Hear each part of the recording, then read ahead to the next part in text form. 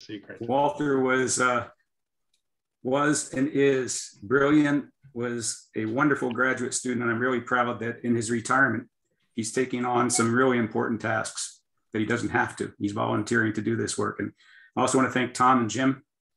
Tom gave me a great briefing on the situation in New Mexico with respect to hydrogen. And Jim, thanks for making all the arrangements. So let me get started.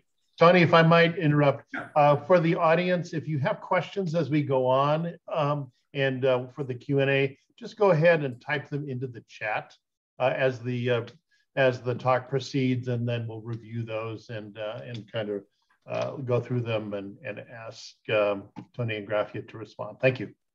Okay, good. So given the abject seriousness of the topic tonight, I thought I'd start with just a little bit of humor so that we don't get depressed too early. It's my favorite joke. I have to annotate it every once in a while. If you don't get the New Yorker magazine, you should, because the cartoons are always topical. Okay, so here's what we're going to do tonight. I anticipated, and based on what Tom and Jim told me, that there's going to be a wide range of knowledge among you concerning methane and its importance. So I'm going to very quickly hit three topics about methane, also known as CH4. I'd rather call it fossil gas. But I want to talk about its role in three things. First and most importantly, climate change. And as you probably all know, methane is a major driver of climate change, and I'll support that with a few slides. Then we'll move into the second subtopic, the role of methane in the ongoing green energy transition, where it has been a major impediment for that transition and continues to be a major impediment. Then I'll conclude with the geopolitical cudgel. What role does methane play right now, immediately, in geopolitics? And boy, is that a mess. So those are the three topics we'll hit on very quickly. I'm looking forward to the Q&A to follow up on the brief comments I'm going to give. So let's start with methane as a climate change driver. I've been tracking this chart since about 2006. It's a graph that shows on the horizontal axis the year, and the vertical axis the concentration of methane in the Earth's atmosphere as measured by NOAA. And you'll notice that the methane concentration is increasing since about 2004, and it's increasing at an increasing rate. And there's been a lot of science done on why that is. And the best available science now says that about half of this increase is due to oil and gas operations worldwide. So what does this have to do with climate change? So there's methane in the atmosphere. There's always been methane in the atmosphere. Why is it important now? It's important now from a political point of view because finally, the Intergovernmental Panel on Climate Change says it's important. It took them to their 6th assessment report, which, as you know, came out late last year and early this year, for them to say, wow, methane is really important. And we confirm that in the short run, over the next 20 years, the warming potential, the global warming potential of methane relative to carbon dioxide is about 87. So 1 kilogram of methane in the atmosphere is equivalent to 87 kilograms of CO2. So a very small concentration of methane is really important. I'm glad the IPC finally confirmed that. I wish they had said it 10 years ago. So now we're going to dive a little bit deeper into this question of how is methane a driver for climate change? Because IPC says so, because the Clean Air Task Force says so. And by the way, Dave McCabe of the Clean Air Task Force his name will come up again in a few slides. He was a strong critic of all the work I did 10 years ago on methane. Others have come in and said methane is very important. And of course, when you finally hear the New York Times say that it's important, I guess it's important. Halting the vast release of methane is critical for climate. Why? I'm going to spend a good 3 or 4 minutes on this slide because it's really important. Once again, it's a graph, it's a chart. The horizontal axis is again year, starting from the year 1900 up to the year 2070. The vertical axis is a measure of global warming in degrees centigrade. Relative to what? Warm relative to what? Well, it's warm relative to the average global temperature over a 20-year period between 1890 and 1910. That's the assumed zero. In other words, they're neglecting any warming that occurred before 1890. All right, so who made this chart?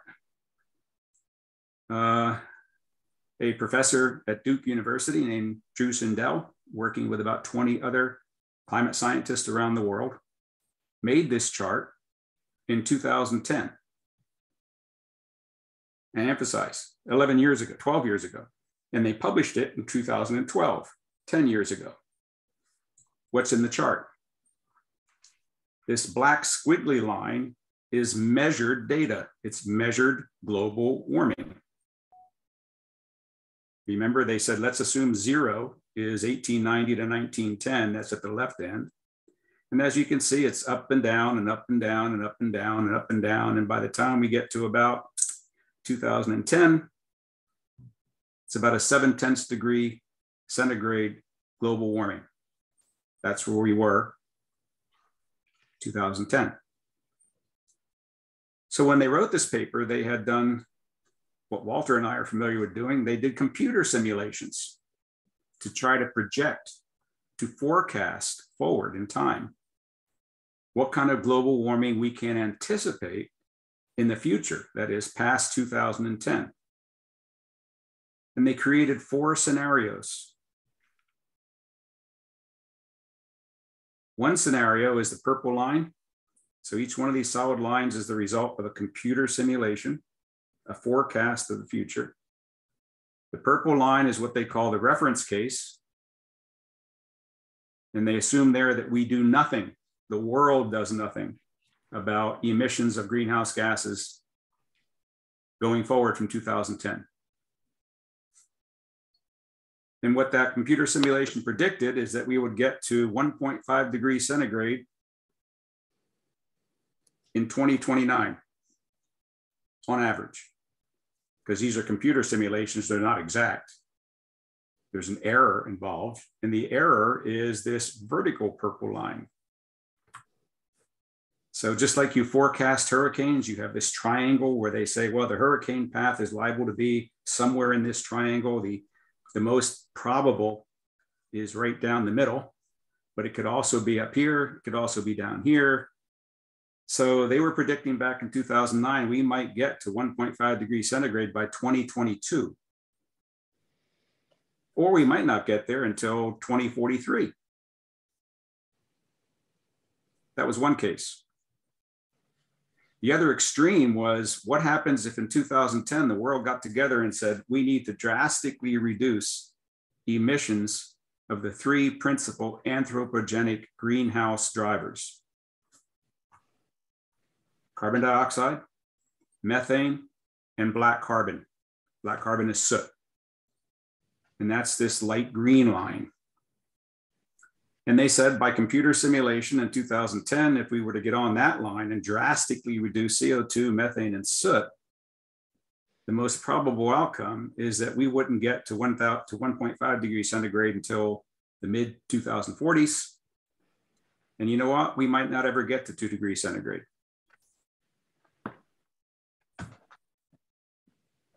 All right, well, so what's so important here? This is from 10 years ago. Why should I care? We only care about computer simulations if they can be validated, proven to be true. Otherwise, they're just another coin toss. So what's happened since 2010? We have 12 more measurements of global warming. Here they are, the red dots. For each year past 2010, I plotted the data from NASA as a red dot. And once again, you see the temperature goes up, goes down, goes up, goes down, goes up, goes down. And now I ask you, which one of these curves are we following? The worst one. The worst one. Yes. So we're on the path to getting to 1.5 degrees centigrade somewhere around the year 2030. And as I said before, finally, the IPCC in the last 4 months said this: the central estimate of crossing the 1.5 degree centigrade global warming threshold occurs in the early 2030s, 10 years earlier than the likely range we assessed just 1 year ago. Emphasizing the point they made that global warming is accelerating. So what does this have to do with methane? If you want to slow down global warming, if you were to cut out all carbon dioxide emissions, nothing happens for the next 18 years. If you were to zero out carbon dioxide emissions, all the carbon dioxide already in the atmosphere will keep us on the path to 1.5 degrees. And will get us to 2 degrees in about 2042. But if you were to cut down carbon dioxide and methane, you'd be traveling along this green path. And the reason why is that methane is an extremely potent greenhouse gas that has a relatively short lifetime in the atmosphere, only about 12 years half-life. But during that time, it is the last remaining valve, the last remaining rheostat, the last remaining switch, the last remaining dial that we can turn down to affect a slowdown in global warming. That's what the IPCC finally said. If we don't cut down methane emissions as soon as possible, we are on one of these other paths, the purple one or the red one. And we're doomed to get to 2 degrees centigrade well before 2050. As I said, none of this is really conducive to laughing at this point. All right, so how long have we known this? Most climate scientists have known it, but conservatively didn't want to scare the public or scare the politicians. So when Bob Howarth, my colleague at Cornell, and Renee Santoro, another colleague at Cornell, wrote our paper in 2011, we said, we really need to cut back on methane emissions. And most of those new methane emissions that are driving that methane concentration up in the atmosphere are coming from shale gas and oil operations. And 11 years ago, we wrote a paper that said, we think that the emission rate of methane from shale gas and oil operations in the United States is somewhere between 3.6 and 7.9% of total production. We went out on a limb with very little data, but with a very good understanding of how the industry operates, because I have been working with the oil and gas industry since 1978. I was one of their wonder kids. I was helping them figure out how to do hydraulic fracturing. I admit it, I was the enemy. So there we were making a bold prediction 12 years ago, 11 years ago, 3.6 to 7.9% of production is exhausted into the atmosphere unburned. But we were saying the right thing at the wrong time. Because at that time, all the big NGOs, I won't mention their names, you know who I'm talking about, had this meme going about bridge fuel. Natural gas is the bridge fuel to a green, sustainable future. And President Obama in his 2011 State of the Union address said, quote, "We have a supply of natural gas that can last America 100 years. Bragging about it.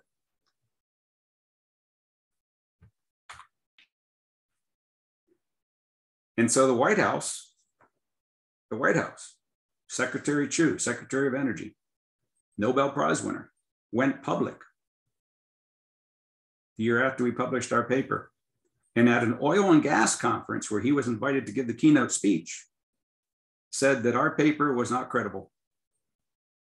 Couldn't possibly be 3.6 to 7.9%. Impossible. We're way overestimating fugitive emissions. No, we weren't.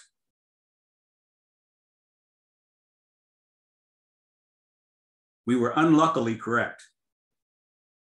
We're sorry we were correct, but we were also conservative. So since 2011, there have been 150 papers published around the world on methane emission measurements. And the vast majority of them fall between 3.6 and 7.9%. And as you well know, the most recent one coming out of a group at Stanford, which studied emissions in the New Mexico Permian, 9.4%.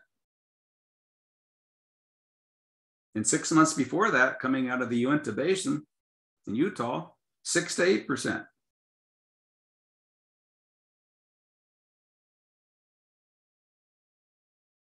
These papers are bombshells to all but a few.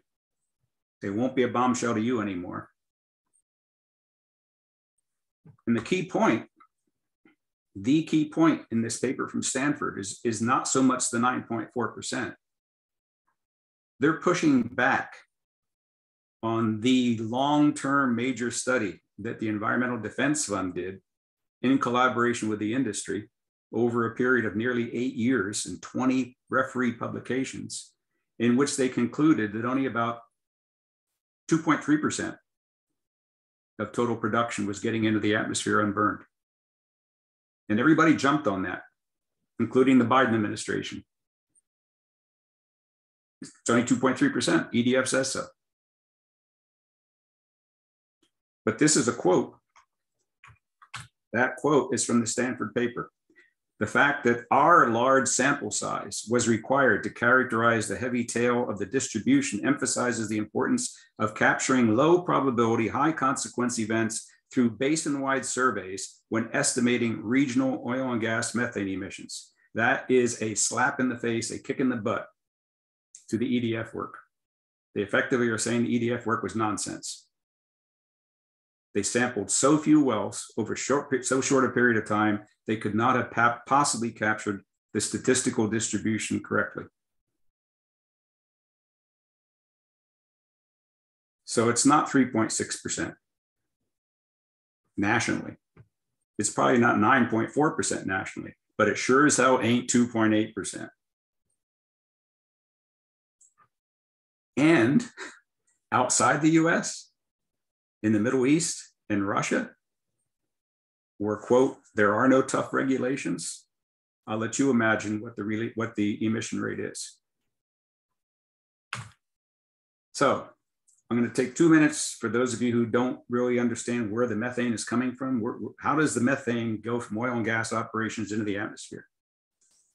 So I'm going to show a couple of videos. I won't take too much time. First, I'll show one which is a huge emission of a point source. I hope these videos come through. You seen that okay? Yes, yes. That's a blowdown from a large transmission gas pipeline.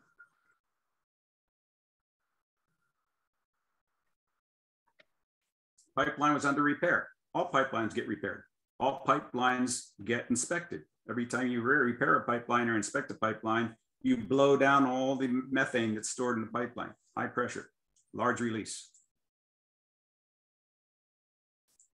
There are many sources. I'm just going to show a couple. Compressor station, mandatory yearly blowdown, or accidental blowdown due to overpressurization or failure of a component. These last for days. Or you have the slow, steady stuff that the Stanford study showed. What, 68,000 wells, I think they looked at. This is a wellhead in Pennsylvania. The gas is supposed to be coming out inside that pipe. It's coming out inside the pipe, but it's also coming out outside the pipe. That's a perfect example of a leaking well. My estimate is that there are at least 100,000 wells like that leaking in the United States right now, and many hundreds of thousands around the world. So in case somebody says, well, where's the methane coming from? There's some examples. All right, let's move along. Second major topic, the energy transition. Why has it been delayed by methane? It's been delayed by natural gas. It's been delayed because we tapped into shale gas and shale oil at the worst possible time.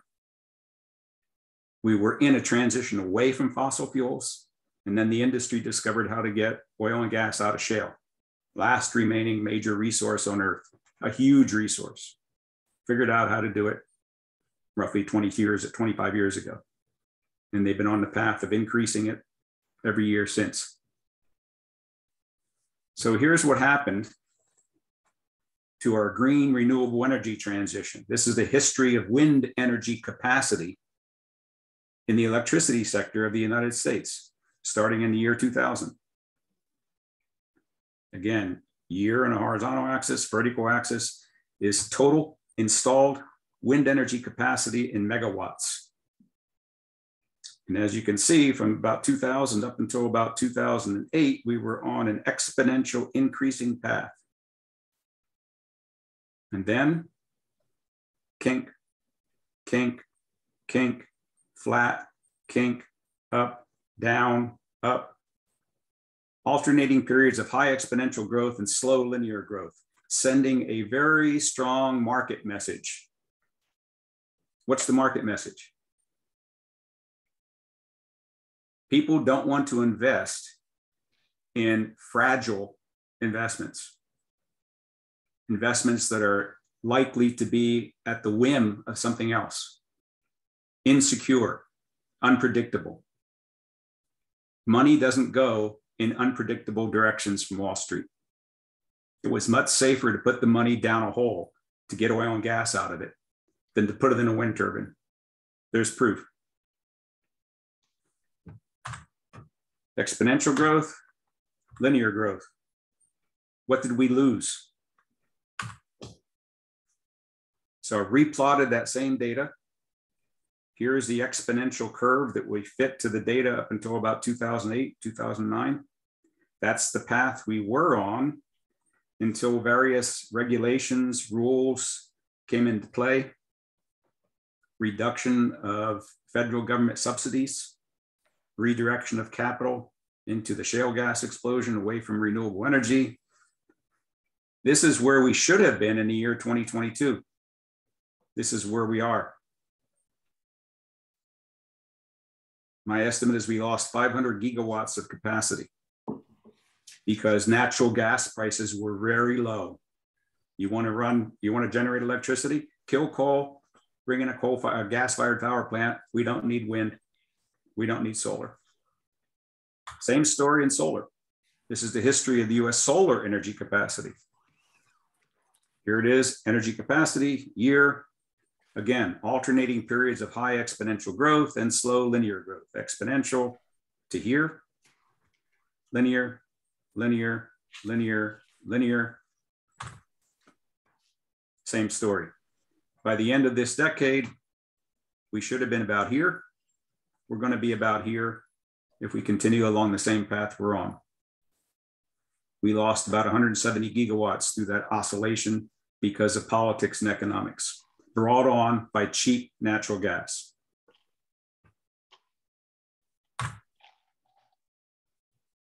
This is the topic that's going to drive me nuts because it's changing by the hour. Methane as a geopolitical cudgel. Who's wielding the cudgel right now?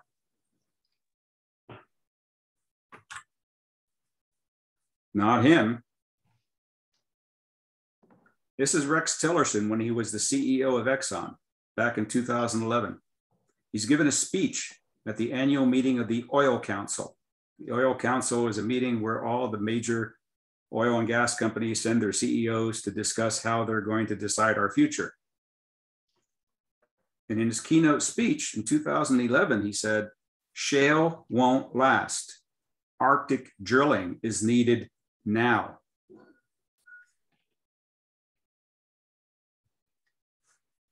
Where do you do Arctic drilling?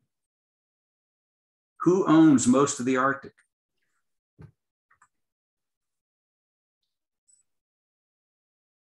Recognize anybody in this picture? So here's Rex Tillerson with Vladimir Putin, some unknown guy, and Igor Sechin. If you read Blowout by Rachel Maddow, you'll read all about these guys. These are the wheeler and dealers of the oil and gas industry in Russia.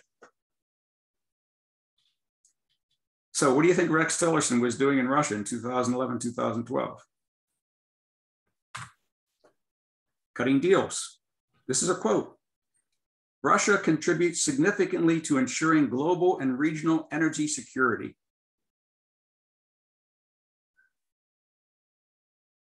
So says the man who 5 years later becomes Secretary of State.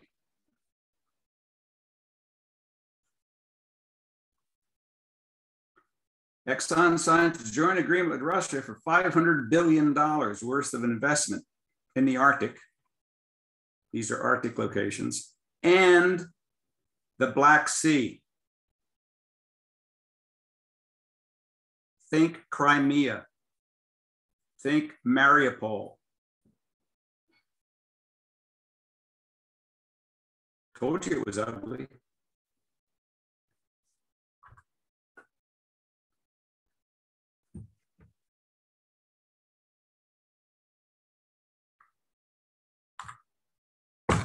So now we have a new meme.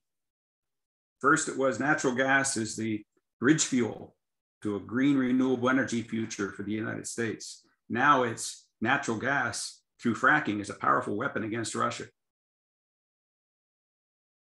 It's not Fox News saying this.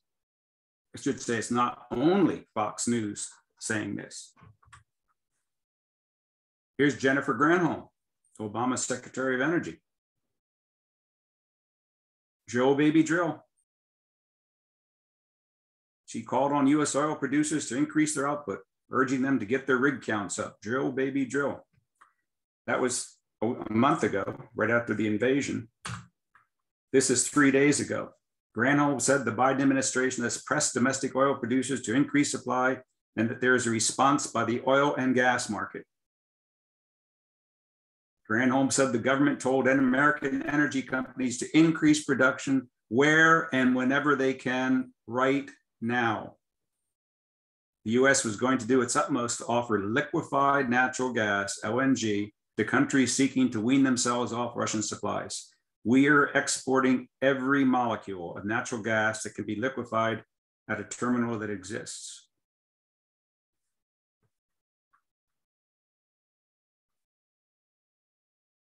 So clearly there's a trade-off going on here. Do we forego the fight against climate change to help win the petroleum war in Ukraine? Must we aid the Ukrainians and the Russians by foregoing our fight against climate change? No. But that's the easy way to do it from the oil and gas industry point of view, and it's the most profitable way to do it. You and I, not I, because we don't have gas in our house. We don't use natural gas in our house. But Americans right now are paying roughly 4 times more to heat their homes than they were last year because the price of natural gas is going up by a factor of 4. The people in Europe who want to heat their homes next winter with liquefied natural gas in the US, you know how much that's going to cost them? You know how much profit there is in exporting natural gas to Europe? And what happens to methane emissions? Going back to my first topic, methane is a driver of climate change. If you now liquefy natural gas coming out of the Permian and coming out of the Marcellus, and you put it on cryogenic tankers and you ship it to Europe, not only do you have the 3.6 to 7.9% leakage rate inside the United States, you get an additional 10% leakage rate while it's being shipped as natural gas, liquefied natural gas. Because you have to pipeline it to a terminal, you have to liquefy it, you have to put it in a cryogenic tanker, you have to go across the ocean, you have to regasify it and put it in another pipeline. Those are all very energy intensive actions, and they all involve additional leakage.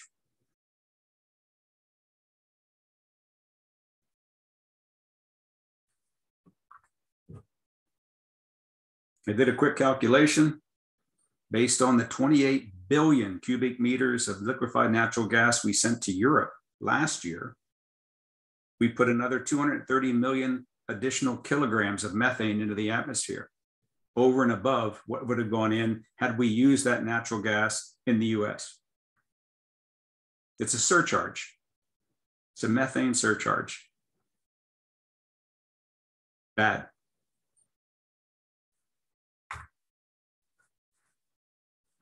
Remember Obama in 2011, State of the Union address said, we have 100 years of natural gas. No, we don't.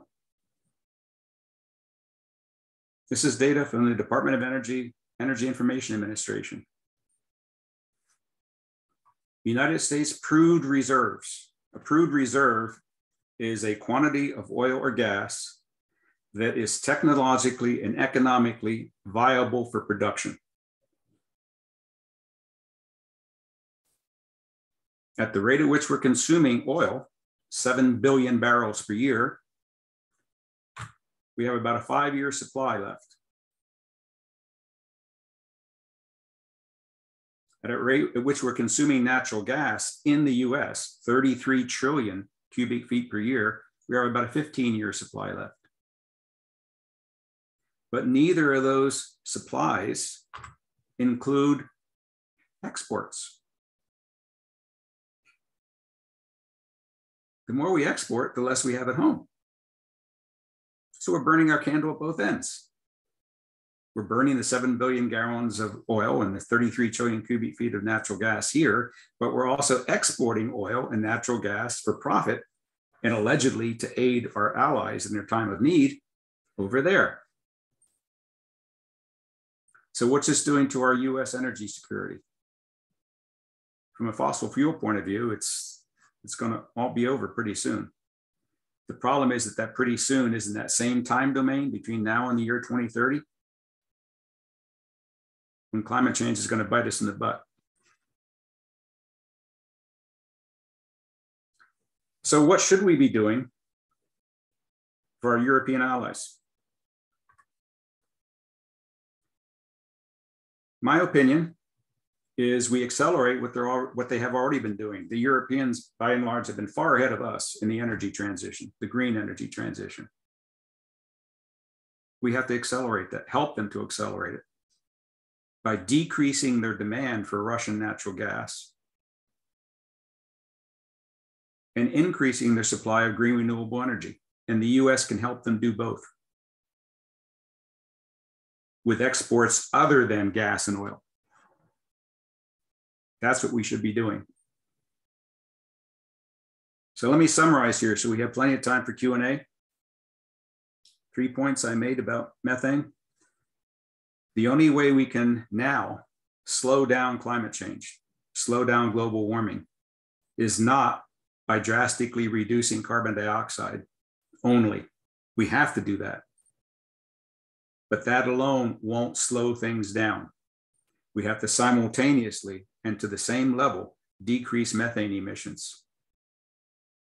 And production of oil and gas from shale formations in the Permian and the Marcellus leads to the burning of those fossil fuels as producing carbon dioxide and the emission of methane as a greenhouse gas. Obviously, the second point is the oil and gas industry is pulling out all the stops to stay alive. Hydrogen, hydrogen, Ukraine.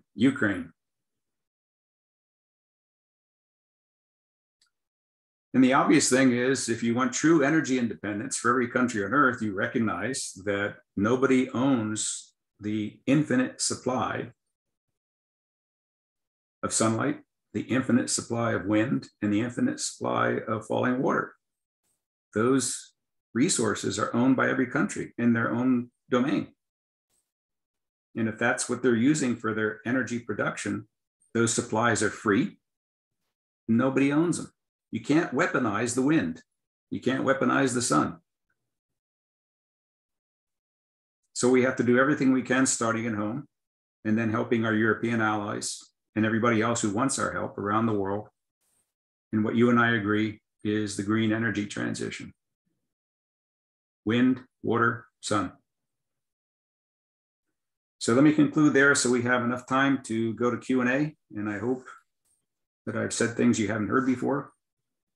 I hope they've been informative. I hope they lead you to action.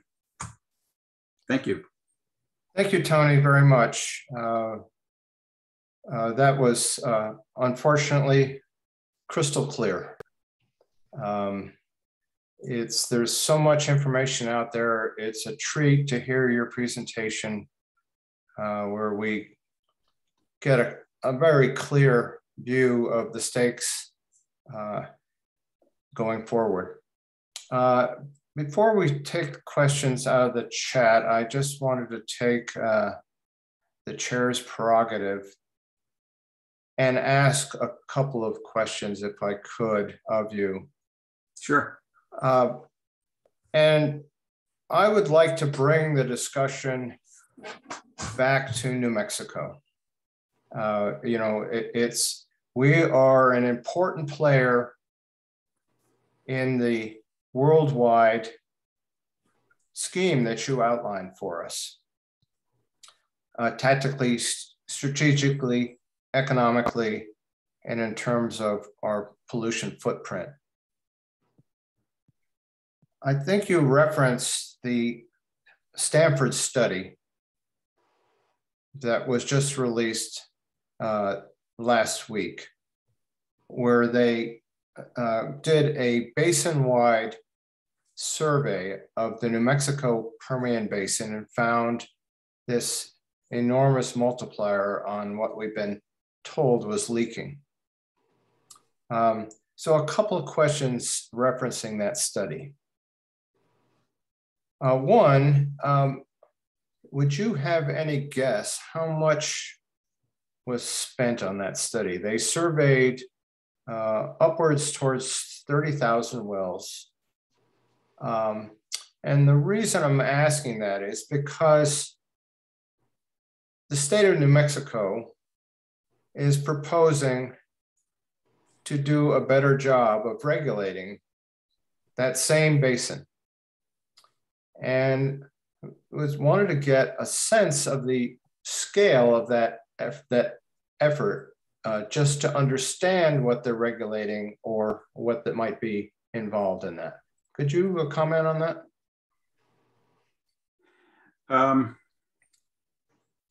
To the extent that I'm ethically able to comment, I'll let you read between the lines there. I'm very familiar with the paper. Let's just put it that way.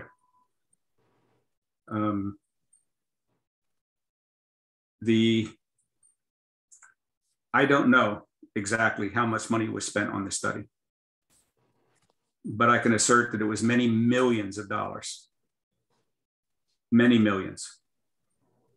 The EDF study that I referred to that occurred over a period of about 8 years cost over 30 million. And if you look at the acknowledgements in this paper, You'll note that there was, the study was funded by the Stanford Natural Gas Initiative, an industry consortium. Exxon contributes $100 million a year to that consortium. So I was shocked, frankly, when I first saw this paper, which was long before it was published. And if you read some of the comments by the authors along the lines of, we couldn't believe the number we were getting. We went back over again and again and again and repeated our experiments and repeated our measurements. We just couldn't believe the number was that high.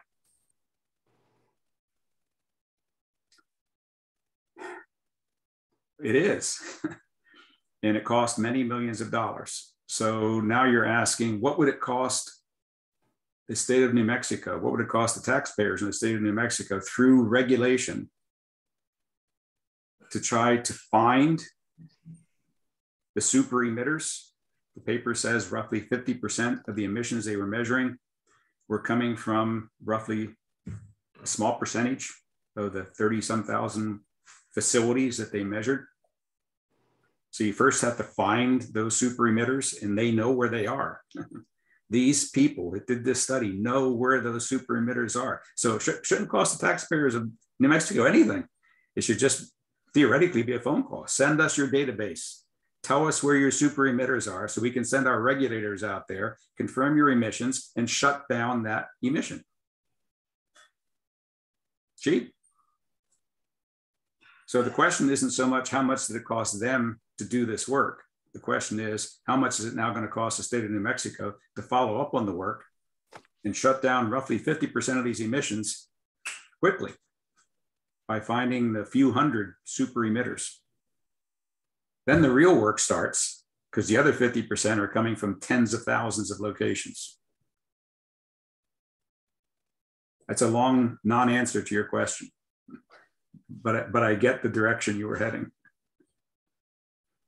Yeah, thank you very much. You know, we're in a pitch battle every year in the legislature to try to get more resources to do what the politicians have acknowledged is necessary, which is to get the leak rate in New Mexico down to 2% of production by the year 2026. That's the commitment. Under the old leakage understanding of 3.8%, 2% wasn't too ambitious. No, it wasn't. But now, of course, we see that what they're laying out is enormously ambitious. So I think at this point, if there are other people that have questions, why don't you raise your hand? And Tony, okay. Okay, Michael? Yes, yes.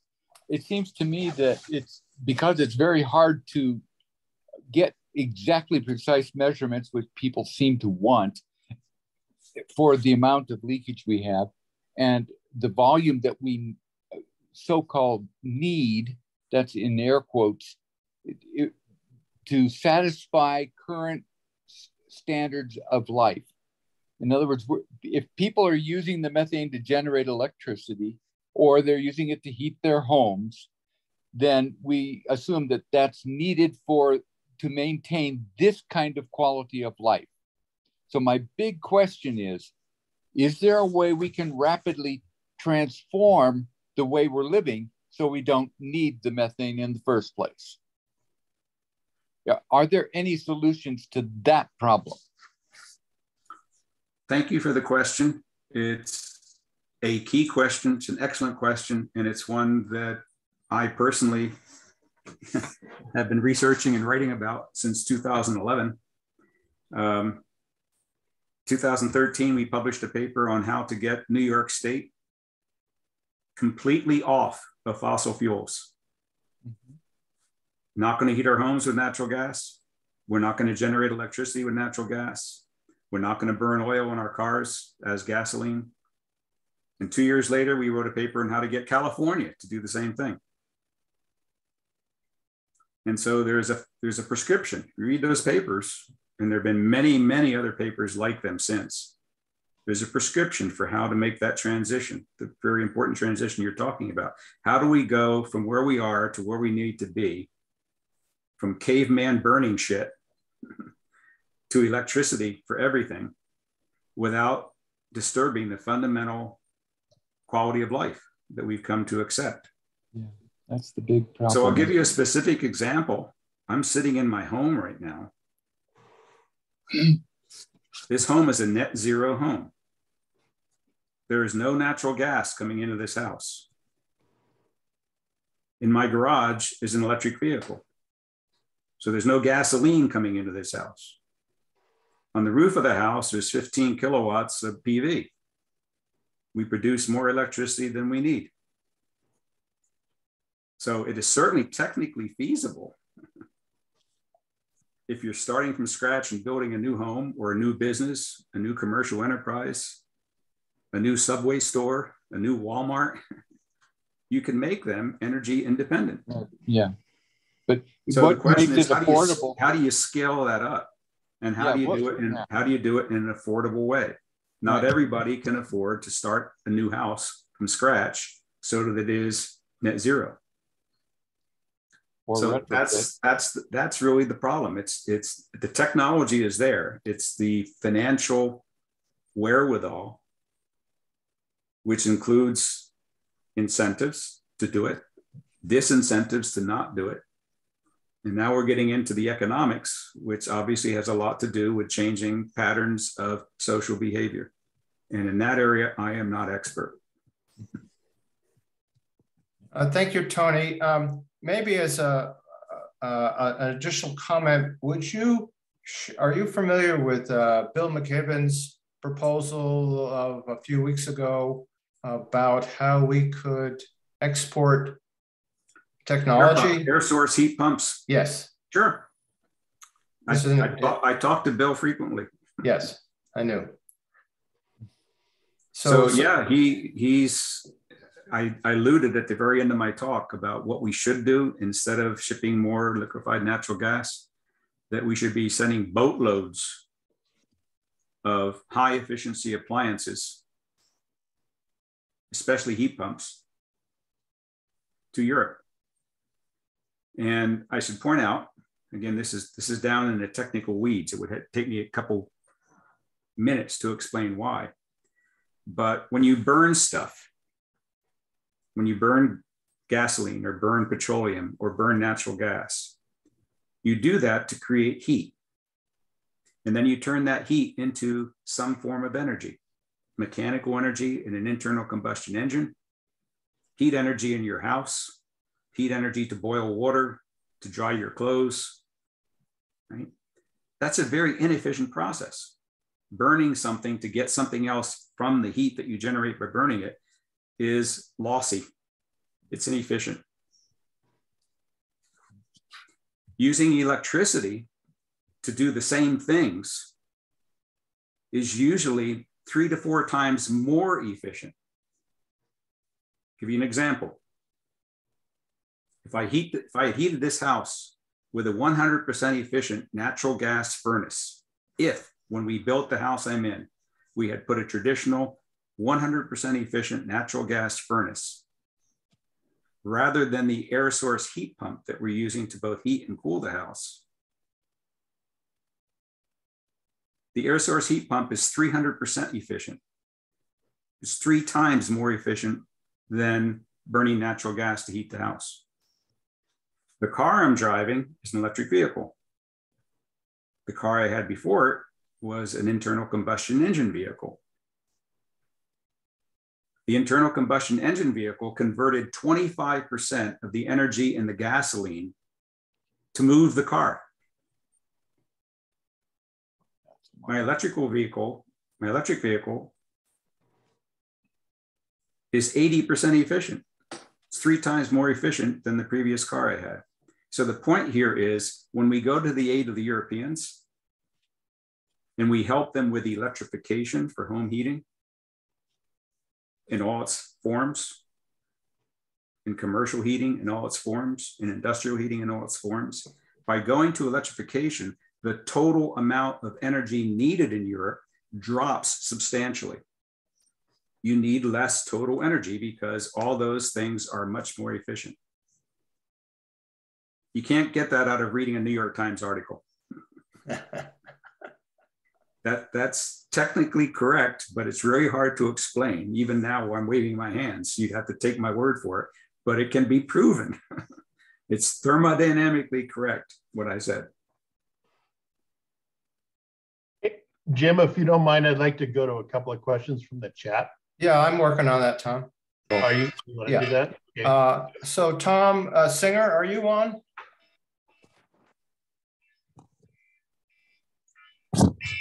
If you'll Jim, yes, I am. I'm sorry, I'm a little slow on the draw here.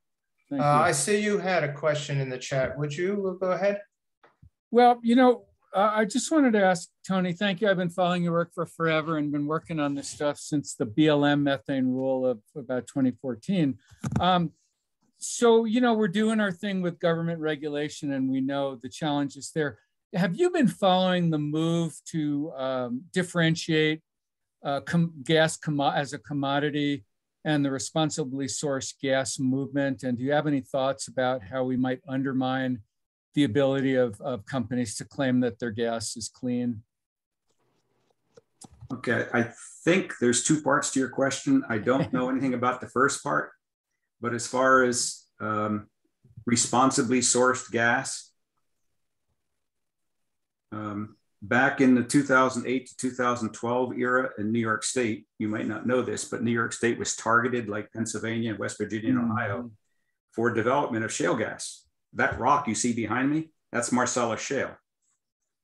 So during that period, New York was being targeted, and typically you drive down a road around where I live, and on the side of a barn, you'd see a sign that says, "Pass responsible gas." Yeah, it was funny. Yeah. The point was they were saying there's such a thing as responsible gas. And then in about 2013, there was an organization formed in Pennsylvania. Don't push me, I can't remember the exact name of the organization, but the Environmental Defense Fund, working with the Shale Gas Coalition in Pennsylvania, put together a set of principles for responsibly sourced gas. In other words, they wanted to have a certification program, just like ANSI, American National Standards Institute, or the International Standards Institute. There would be a set of standards that all companies would adhere to so that while they were producing shale gas, they would do it responsibly. And so they made a big fanfare out of this. It was on the front page of the New York Times. You know, responsibly sourced gas organization forms asking companies to sign up and commit to do responsibly sourced gas.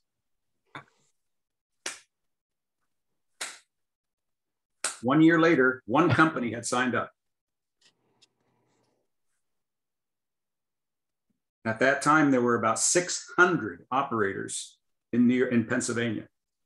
600. One signed up.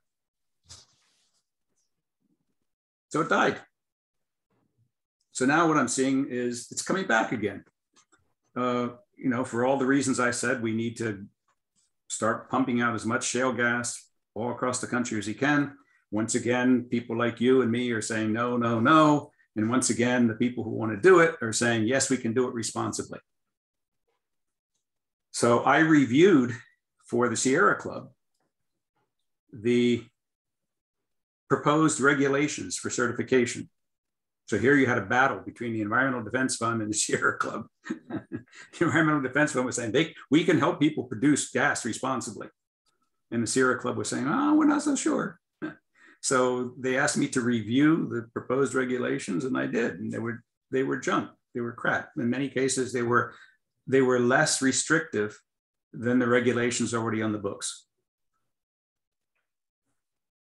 So it's fanfare, it's greenwashing, it's public relations, it's advertising, but it's not real. What is responsibly sourced shale gas or responsibly sourced shale oil? What does that mean? that it's not going to be burned, that there's going to be zero leakage, that there's not going to be any environmental impact whatsoever? What does it mean? What define responsible?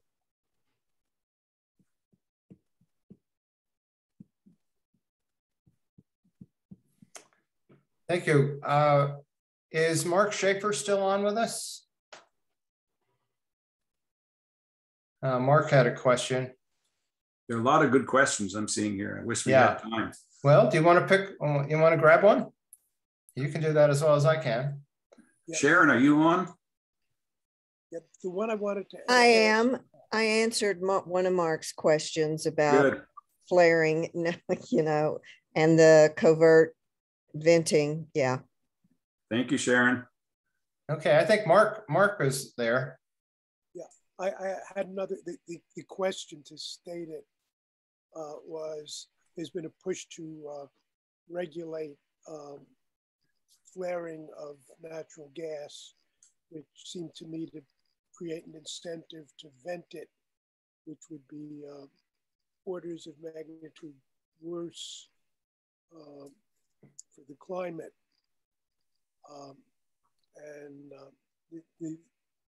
Jaron said, yes, that's correct. My next question is, I saw a report this week that used satellite observation of methane releases. And if I remember correctly, the biggest sources were the Permian, Russia, and a third location, I don't recall, maybe Kazakhstan. But part of that report indicated that coal extraction actually was the biggest source of methane release from fossil extraction altogether. Have you seen that report? Do you concur with that? I'm sorry, I can't hear what's being asked. It's too low. I heard something about sources. Is this better? Yeah, that's a lot better. What was it? What was the question? Yeah, I saw. I think he's asking about coal bed methane releases. Okay. So is the question, how significant are they? Yes. Yeah. Very significant. So there was one other slide I was going to show. Well, I won't. It's a picture that came out of a paper that was published a few weeks ago based on satellite measurements that co-located the most egregious methane emission sites and correlated them with pipelines and also correlated them with other things like coal bed methane. There's a lot of that, for example, in Australia. And as you know, in New Mexico and Colorado. And so one of the papers that I was involved in about 6 or 7 years ago was one of the first uses of overflights. We had a scientist from Purdue who had a private plane and who had great interest in this issue of methane emissions. And so we decided to do a focus study on one county in southwestern Pennsylvania. Now, you might not know this, but Pennsylvania used to be a big coal producing state. So the anthracite region was the northeast of Pennsylvania. The bituminous region was in southwestern Pennsylvania. And in the bituminous region, there were all underground coal mines. So southwestern Pennsylvania is also the site of most of the Marcellus and Utica shale development. So you have tens of thousands of new wells puncturing through coal beds and also puncturing through old coal mines. And what we found then is that as they were drilling a new shale gas well and they poked through a coal bed and an open coal bed mine, there was a huge emission of methane from the well while it was being drilled. First observation.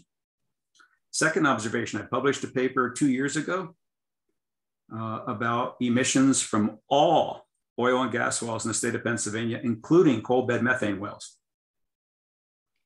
And by far, per well, the largest emission source was coal bed methane by far.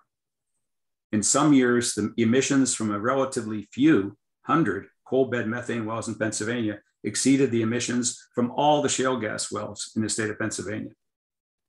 So yes, emissions from coal mining and from coal mine venting and from coal bed methane development are all significant. And to my best knowledge, no one has really yet done a comprehensive study on all those sources related to coal. Excellent question. If I could quickly add, in New Mexico, when the methane bubble over the San Juan region was studied in a NASA NOAA study in 1998, the two largest point sources of methane emission, the first one was a leaking pipeline, and the second one was the San Juan coal mine. And so other states have made attempts to capture the methane coming out of Colorado had a pilot project. I'm not sure where it went, but this is a huge problem across the country. Yes.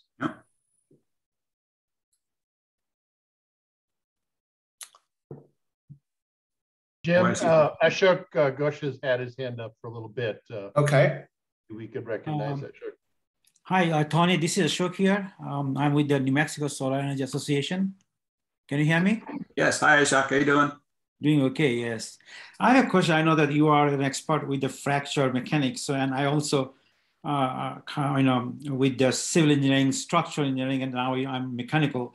But my question is, when you do this hydraulic fracturing, do you also, what are the chances of landslides or earthquake that is associated with fracking a site? How extensive or how one-to-one correlated? Yeah, another excellent question. And it's, let me summarize. There are two instances in which man-made earthquakes can occur as a direct result of oil and gas operations. Two instances. Up to this point, the largest man-made earthquakes that have been registered in the US and in Canada have been due not to the so-called hydraulic fracturing process, but due to waste injection. So as you know, when you stimulate a well, oil or gas well, you're injecting a relatively high volume of stimulation fluid. Okay. And you get back from that well lots of what you put in it, but also you get what's called wastewater, natural waters that were in the rock formation. And those have to be disposed of. And typically, not always, but typically they're disposed of through what are called the EPA Class 2 underground injection program. You find an old oil or gas well that's depleted and therefore has a lot of permeability available down the hole. And you inject your waste fluids down that depleted oil or gas well for permanent storage. And what they discovered first in Texas, and then in Arkansas, and then in Oklahoma, where there's a lot of this waste injection going on, an increasing rate of low-level earthquakes, where they had had none for decades. They were getting a few every day.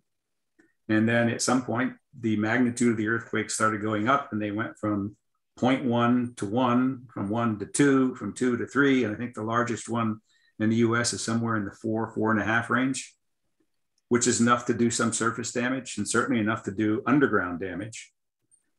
So that's one source of human-induced earthquakes from oil and gas operations, waste injection. The other is directly due to what's called fracking, which in shale really isn't fracking. It's hydraulic stimulation. If you look at that rock behind me, it's already fractured. That's Marcellus. You don't have to fracture an already fractured rock. All you're trying to do is hydraulically stimulate all those natural discontinuities. Shales are sedimentary rocks. They have bedding planes, they have joints, they have faults. And you want to get a fluid under high pressure into all those discontinuities, prop them open, and out flows the oil and gas. But same thing, if you pump enough fluid under high enough pressure, you can generate lots of movements in that rock mass. And by definition, the movement of a rock mass is an earthquake. So the highest recorded earthquakes from direct hydraulic stimulation, to my best knowledge, have been in Canada, and they've been close to magnitude 5. So the remaining scientific question that many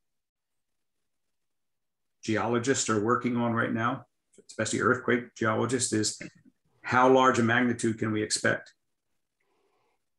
So the magnitude of an earthquake depends upon how large a region you're slipping and how large the stress was across that region.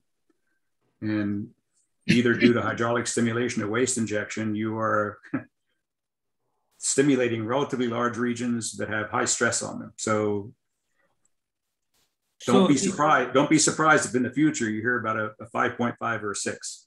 But is it not true that we've been hearing about it recently only, but this, as what you said, West Well, and that has been there for a long, long time, is going on. But we are hearing about this earthquake connected to fracturing only recently. So, but wasn't it happening before, or what happened recently? It was happening, but it wasn't happening at very high incidence rates and very high magnitudes. So I was waiting for the first earthquake from stimulation. I don't want to call it fracking, from hydraulic stimulation in Pennsylvania. Pennsylvania was developing shale gas wells starting in 2004. They didn't have their first induced earthquake from stimulation until about 4 years ago. So what's happened from the early days of stimulating a shale formation, whether it's oil and gas in the Permian or mostly gas in the Marcellus, is that the industry has moved to ever increasing volumes of stimulation fluid. The industry itself says we're in our 4th generation of shale gas and oil wells. 4th generation. Generation number 1 is the laterals were a few thousand feet long, and they were injecting 2 or 3 million gallons of stimulation fluid and injecting something like 200 or 300 pounds of sand for every foot. 4th generation wells, which we're into now, the laterals are 3 or 4 miles long. They're injecting 20 million to 30 million gallons of stimulation fluid as opposed to 2 or 3. And they're injecting proppant with the fluid at the rate of about 1.5 tons of sand per foot. So, now I'm going to repeat what I just said because I don't think anybody heard it. Yes. If you heard it, your chins would be on the floor. You can't believe that somebody's going to inject 30 million gallons of frac fluid into a well that's 3 miles long. And while you're doing that, pump down 100,000 tons of sand. So the likelihood that you're going to get an earthquake, a human-induced earthquake, from a 3 mile long well where you're injecting 30 million gallons of fluid is much higher than if you had a 2,000 foot lateral and you're only injecting 2 million gallons. So I think that's contributing to the increased rate at which we're seeing hydraulic stimulation-induced earthquakes, and we're seeing higher magnitudes, which is why I'm predicting that we're going to see bigger ones. But is it not true that you are expert with the fracture mechanics? So is it not true that you can also predict that how much fluid they should inject so that there will be no, what you are saying, is it not possible looking at the formations and all? Yeah, but that goes against the economics. What they're showing, what the industry is determining, going from generation 1 to generation 4, is that if you want high initial productivity from your well, if you want high initial, it's called IP, initial production, the longer the well, the more fluid you inject, the more proppant you use, the higher the initial production. Okay. How do you get a loan from Wall Street for a well? Hey, if we drill this well that's 3 miles long and we inject 30 million gallons of fluid, we're going to get really huge production and high profitability. Loan us the money. Okay. So right. Yeah, what you're asking is somebody, the industry has smart people, smarter than me. They can figure out what the edge, the envelope of safety is before they start triggering earthquakes. Yes. But until somebody really complains, until somebody says, stop it. So some states now have this yellow, green, red light situation.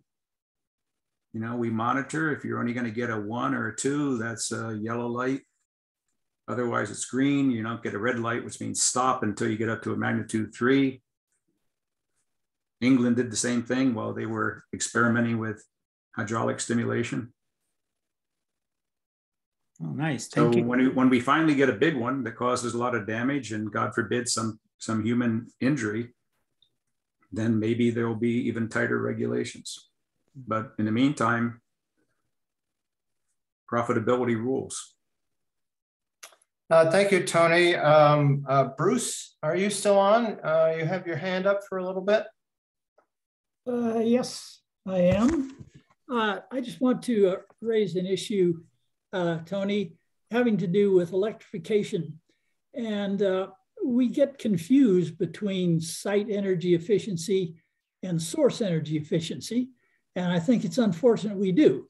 You were using the example of, for example, a heat pump compared to if I run my boiler or furnace off natural gas. You made the comment that if electrification, if I use the heat pump, electrification is 300% efficient. That's not true. You have to consider where that electricity comes from. If you look at the standard grid, we have relatively small portions of renewable energy and some nuclear, but it's by and large fossil fuel. Every one of those power plants is like 30, 35% efficient. And so if you carry it back to the source, it's not 300 efficient at all. It's more like you lose that comparison. Yes, a COP of a heat pump is like 3 or 4. And that's compared to electric resistance heating, you're 300 efficient. But you have to look at where that energy comes from. And as you said, your 15 kilowatt PV, yeah, that applies. That's correct. You're getting more efficiency there than you do with natural gas, for sure. But most people don't have 100% site solar or wind. So you just have to keep, to be honest, you have to be careful about that. The grid operates at something like 35, 40% efficient. And you pay for that. If you look at the per unit of energy that you supply to your building, you pay for that. It's like 3 times as much as natural gas. Why? Because the grid operates on all those power plants that are running with fossil fuel at 35% efficiency. Okay, see what I'm saying? Yeah, I see what you're saying, but I don't think I was being deceptive because I specifically said in my house. Ah, yes. In your house, you're right. I made the point that not everybody has my house. Not everybody can have what I have in my house. Good. Well, I'm glad. Okay, so what we're all talking about is to some degree aspirational. We have to move off of where we are. You are perfectly correct. In most states, in most regions, in most states, the percentage of green electrons on the grid is not 100%. Exactly. So in upstate New York, where I live, it's about 80% green because we're mostly hydro. Thank God for Niagara Falls. Thank God for Canada. Right. Most of the electricity on the grid where I live is hydro, baseload hydro. It's green. Right. But if you go downstate to New York City, okay, it's probably only maybe 30% green. It's mostly natural gas. So what you're saying there is, yeah, you have to take that into account. Yes, you do. But the whole idea is to move ahead. If we don't anticipate, sure, I totally agree. Before the end of this decade, if we do not anticipate that before the end of this decade, electricity in all grids, in all states, in all regions of this country are nearly 100% green, we're lost. Okay. So there's no reason to dissuade people from moving ahead. If someone right now has an aged boiler, a 75% efficient gas boiler heating their house, and it just died, and they call their local plumbing and heating place, and the plumbing and heating place says, well, we can replace that with a high efficiency gas boiler, 95% efficient. Or if you want us to, we'll install a ground source heat pump or an air source heat pump. It's going to cost you more up front. What do you want to do? What's the right answer? Heat pump. Thank you. Of course. We agree.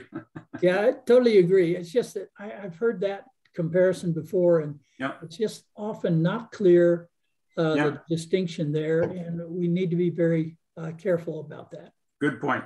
Thank you. So I think we've exhausted the people that had their hands up, or maybe there's one more. No, Tony, do you? My hand's up, yeah. Okay. Hi, Michael. Yeah. Just thinking about the war between Russia and the Ukraine and not being able to send Russian gas and oil through Ukraine to Europe. Okay, so they could potentially be starved from that energy resource, and they're going to have to do something quick. But here's the question. Okay, make it so Europe doesn't need Russian oil real fast. What does Russia do with what they have? They make more warplanes, or they make more other stuff, you know. Or they sell it to China. Or whatever. But the point is, they're not being hurt by that loss of an economic market because of the way their economic system functions.